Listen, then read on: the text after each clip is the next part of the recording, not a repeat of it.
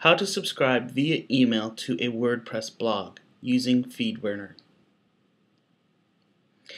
I get asked many times, how do you set up an email subscription on your website with WordPress that people can come in, put their email address, and subscribe to get updates in their inbox.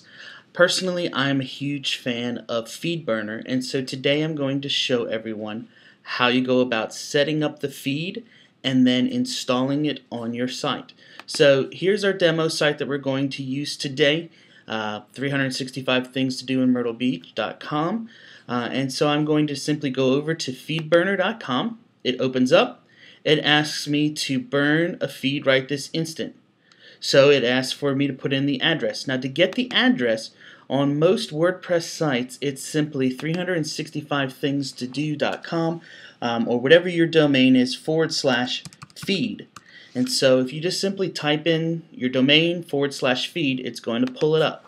So then just grab this URL, come over here, paste it in, and hit next. It will then allow you to title it. So I'm going to just leave mine titled Things to Do in Myrtle Beach. I can change the address if I want to. So I'm just going to leave mine as 365 things to do in Myrtle Beach, the way it is, and then hit next. And congrats, it's burned.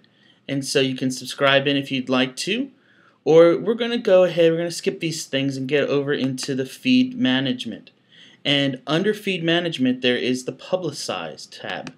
If you go into publicize, over on the left there's email subscriptions, and it's going to give you, once you activate it, a piece of sample code that you can come down, you can grab. You can either have just a link if you want people to click on the link, or I like to have the form. So here's the whole code for it.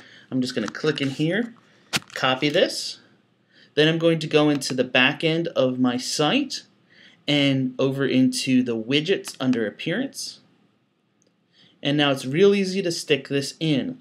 All you need to do is find the text widget, drag it up and in, and then paste in your code. If you want to put a title on it, you can.